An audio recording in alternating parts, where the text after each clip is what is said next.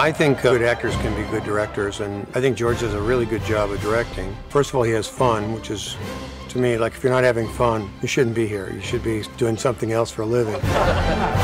George is a wonderful director. He's extremely prepared and therefore relaxed. He creates an atmosphere of joy, a joy of telling this story, and it permeates down to everybody. I'm just having a great time. Here we go.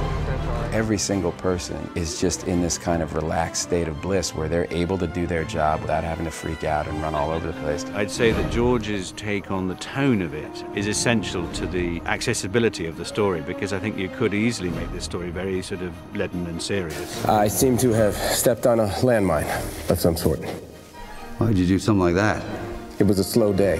He's able to keep a lightness on set, a buoyancy on set. It makes for a pleasant experience, and, you know, actors like that. But he's absolutely aware of the gravitas that's fueling the journey of the Monuments Men. Well, I'm on the wagon. Since when? 9 o'clock this morning. Congratulations.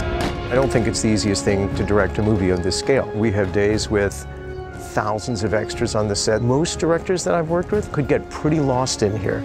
But the minute he gets here, all we see is something that's really great and very inspiring. Stand by the shoot.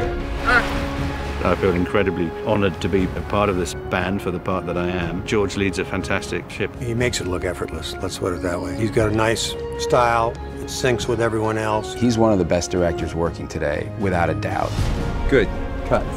If you're lucky enough to be in the position that we're in, then you better be having fun, because most people don't get to have that experience.